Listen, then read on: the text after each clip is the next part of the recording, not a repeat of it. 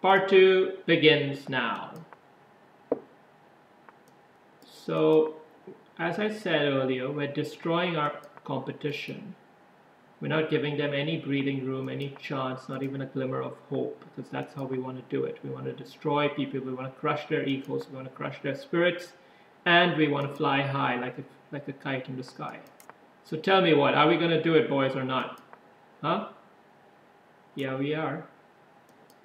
I'm doing it. Look at this. Look at these moves I'm making, man. I'm playing like a flyboy in the sky. Okay, so he's planning this. I've got to watch out for the loose rook here. He can take it with the bishop, and it might just work. Got this guy under pressure too. Probably take it, right? Okay. I don't think that was quite the most prudent move from him, but whatever. Got to watch out for a mating attack.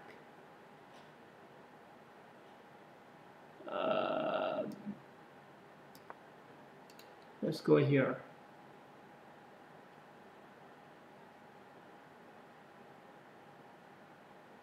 Let's consolidate our position a little bit. Take good stock of our advantage. Yeah, it's game over. We got a fork. Another fork to boot. Yeah. People can see that they're up against a machine. Not human, not man. Just raw, brute power of excellence. Unparalleled aggression. Dominance. That's a blunder. I'll have to suck it up.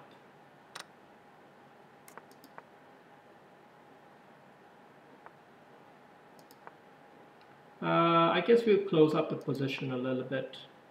I want to give myself some opportunity to outmaneuver him in the game.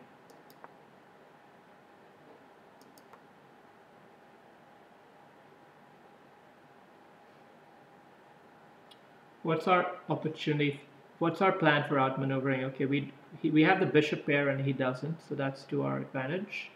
He's a 1900 level player, so he's not going to be a cakewalk. We're going to keep him. We've got to keep him at bay on the clock for sure. We've got to put some clock pressure on him.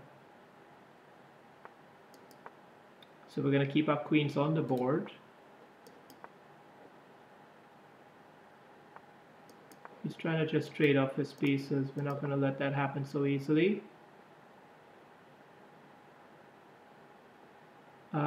So he has a rook, which I don't. That's one of the key differences. I'm going to keep my queen on the board. I need heavy pieces on the board. I'm probably going to have to start disturbing the woodwork here on the king side somehow. Give him some problems to worry about. Maybe get my bishop here. That seems pretty good, although this knight gets here pretty swiftly. Hopefully he moves his queen right there.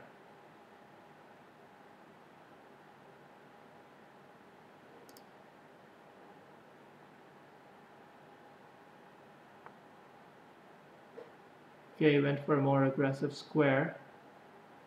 I don't know. I'm feeling a little bit uneasy with my king over here, to be honest. Perfectly honest.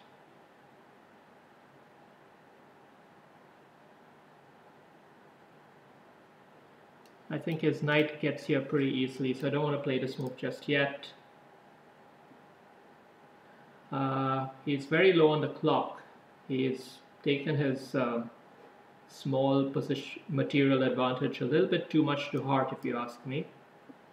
And you're not going to just crush me. I'm not that easy to checkmate. So you need to play a little bit different strategy which takes into account the time aspect of this game. Because I'm certainly not going to show any mercy on the clock.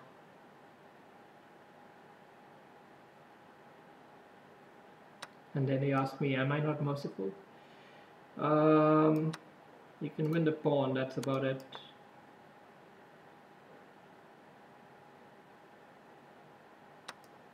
We'll harass the queen.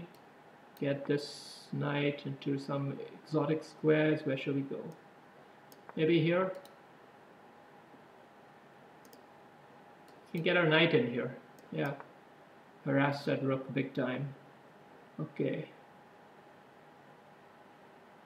Okay, what do we want to... Let's get our queen here, attacking the square from the far flank. Move our king up. He's probably got some back rank ideas in mind, although nothing really mature. We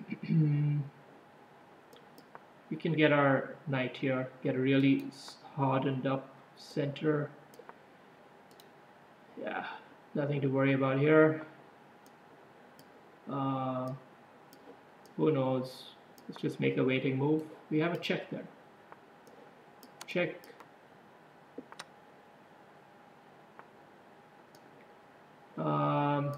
Don't want to get too carried away here. Let's just hide our queen away.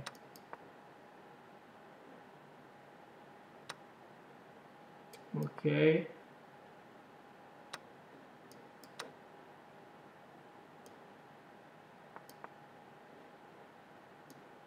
Okay, good game. Yeah, I mean, what? Just totally outplayed in terms of raw speed, aggression, and excellence once again. So here we have a guy who lost in like 7 moves in the last game. Maybe he'll resign right away here. You know, I'm in such an invincible mood that most people aren't even trying against me. Yeah.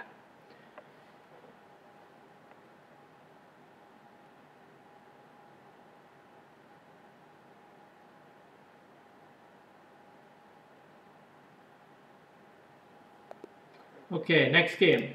And this will be the next game, and then we'll have part 3. So here we have a 1300 level opponent, someone to slice and dice. Let's get our queen activated. Okay, he's got knights out in the middle. So what are we going to do if he gets knights out? Probably want to harass him with some pawns, right? Let's harass him with some pawns. We don't want to do this one because he has a pretty nice square there. So this one's more on the cards. But I'm waiting to prepare this move first. So I might move knight here first. Huh? Okay. Okay, he's just going for it. Go for it, Bo. I'm ready. Come on. Come at me.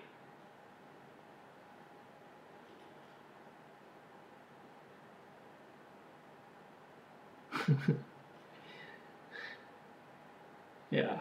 I mean, such an aggro move, sacking a piece for 2 central pawns right off the middle of the bat in the game. You think you're going to squash me in the middle of the board? Fat chance.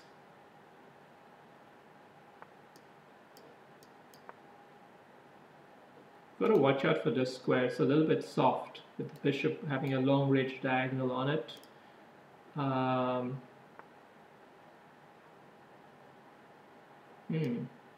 He does have some attacking pressure, we'll give him that, but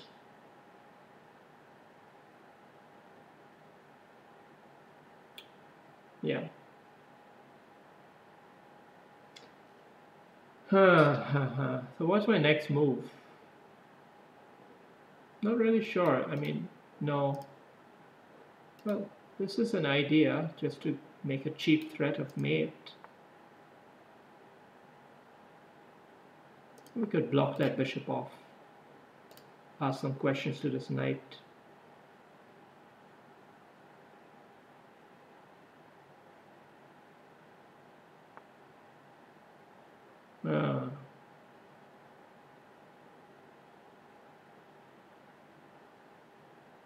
Okay.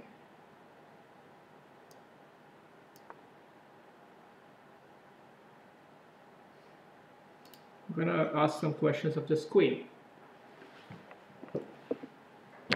Got to keep sure to play the game fast either which way because he's not gonna finish me off.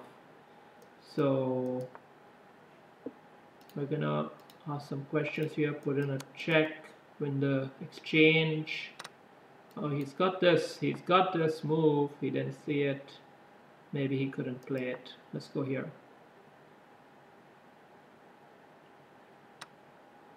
He's got a nice move there. He didn't see it. Okay, so all we want to do is make sure we don't lose the game outright, which is not totally impossible in this situation, mind you. We're attacking a nice little pawn over there. It's a slightly scary position for black. There is a little bit of mating pressure potentially. So we have to remember that while pre-moving and such. We can't just pre-move blindly. Of course, now that we take the queens off the board, it's much simpler, much less hassle. Yeah, and then we can pre-move our way to victory, because he's not going to resign.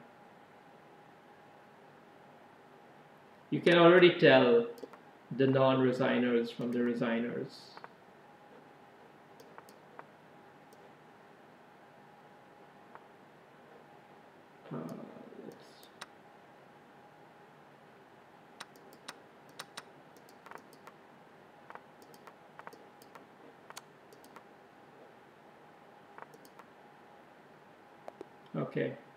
Okay, on to part 3.